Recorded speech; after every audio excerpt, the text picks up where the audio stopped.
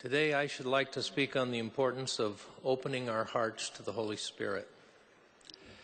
After baptism, we are confirmed and given the Holy Ghost. This is a supernal gift. The Holy Ghost comforts, teaches, warns, enlightens, and inspires us. Nephi put it very simply: if you will enter in by the way and receive the Holy Ghost, it will show unto you all things what you should do. We need the help of the Holy Ghost if we are to make our way safely through what the Apostle Paul called the perilous times in which we now live. The Holy Ghost is a personage of spirit, which allows him to dwell in our hearts and communicate directly with our spirits. The voice of the Spirit is described as still and small, and one that whispers. How can a voice be still?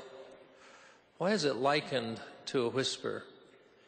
Because the Spirit almost always speaks to our minds and to our hearts rather than to our ears. President Boyd K. Packer has said, "The Holy Ghost speaks with a voice that you feel more than you hear." We feel things in our hearts. In the Scriptures, the prophets teach that personal revelation is closely linked to the heart. For example, Mormon taught, "Because of meekness and lowliness of heart cometh the visitation of the Holy Ghost." Alma said, "He that will harden his heart, the same receiveth the lesser portion of the word, and he that will not harden his heart, to him is given the greater portion of the word." Helaman said, "Their souls were filled with joy and consolation, because of their yielding their hearts unto God." And then the psalmist simply wrote, "The Lord is nigh unto them that are of a broken heart."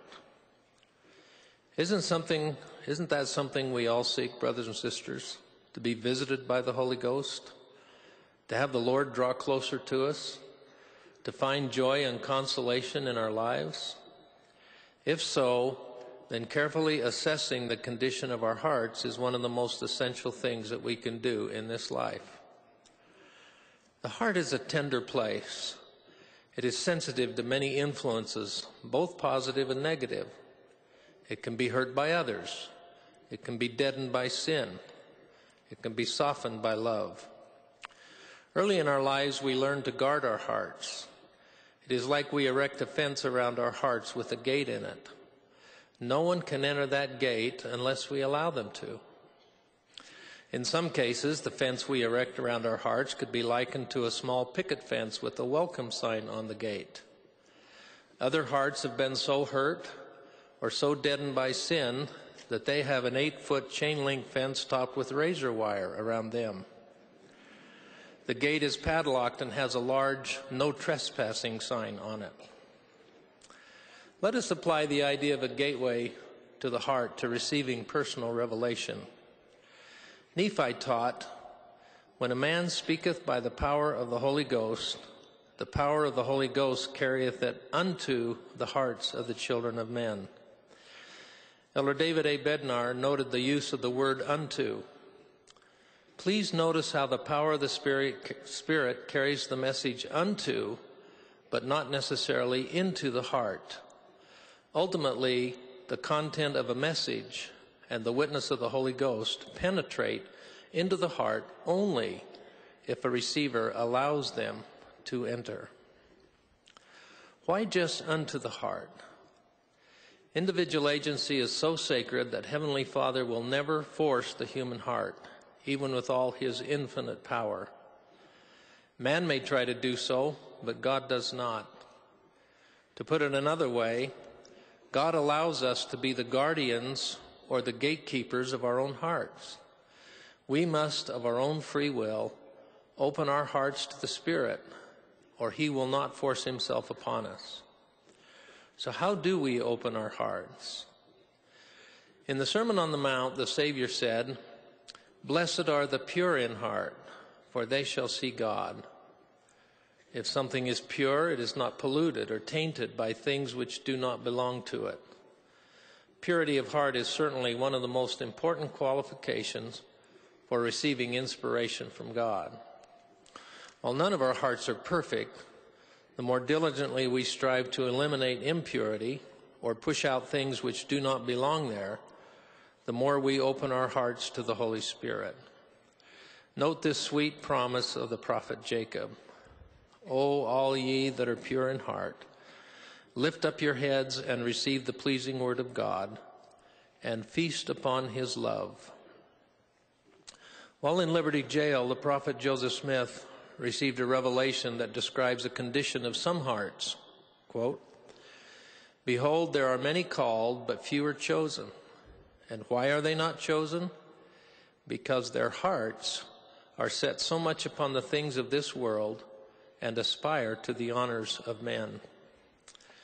Many in the world now live in prosperous and peaceful circumstances. In the Book of Mormon, prosperity often led the people away from the Lord.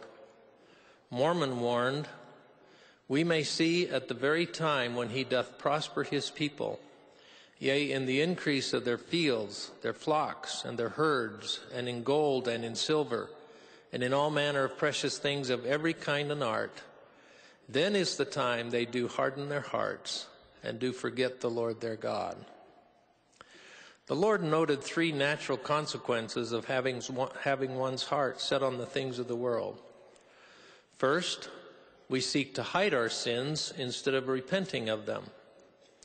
Next, we seek to gratify our pride and vain ambitions rather than seeking the things of God. Finally, we begin to exercise unrighteous dominion over others.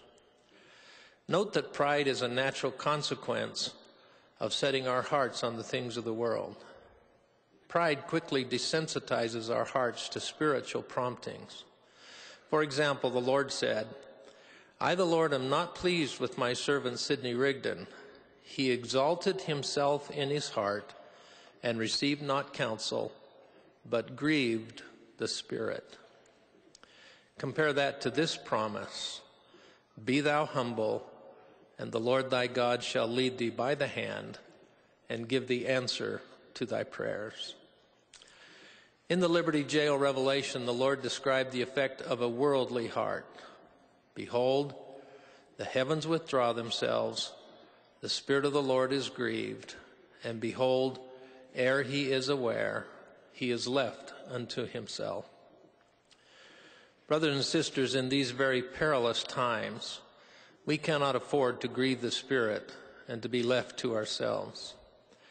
I say again, the condition of our hearts directly affects our sensitivity to spiritual things. Let us make it a part of our everyday striving to open our hearts to the Spirit. Since we are the guardians of our heart, we can choose to do so. We choose what we let in or hold out. Fortunately, the Lord is anxious to help us choose wisely. I close in testimony with two of the promises he's made to those who seek to come unto him. "Wherefore, my beloved brethren, pray unto the Father with all the energy of heart, that ye may be filled with his love, that we may be purified, even as he is pure." And finally, this stirring declaration of Paul the Apostle, "I can do all things through Christ, which strengtheneth me." May we ever ask Christ to strengthen our hearts and fill them with his love, is my prayer in the name of Jesus Christ. Amen.